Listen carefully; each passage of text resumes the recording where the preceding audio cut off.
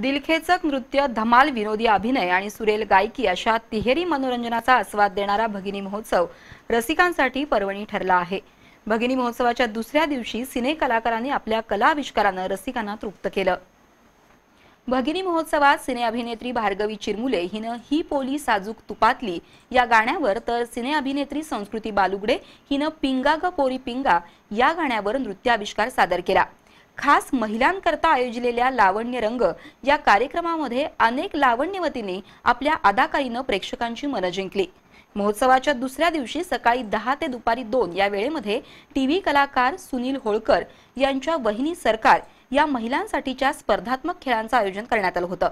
संगीत खुर्ची, ball bucket, glass आणि प्लेटचा मनोरा उभा करणं अशा स्पॉट गेममधून पहिल्या 10 स्पर्धकांची निवड करण्यात आली। स्पर्धेतील पहिल्या 5 विजेत्या स्पर्धकांना LCD, fridge, washing machine, microwave oven, food processor अशी भरघोस बक्षिसं दिली जाणार आहेत। मिस भगिनी आणि मिसेस भगिनी या महिला आणि युवतींच्या सौंदर्य स्पर्धा सायंकाळी संपन्न झाल्या। भगिनी महोत्सवाचा सर्वात आकर्षण असलेल्या धूम धडाका या कार्यक्रमाला नगरसेवकांच्या हस्ते शुभारंभ करण्यात आला।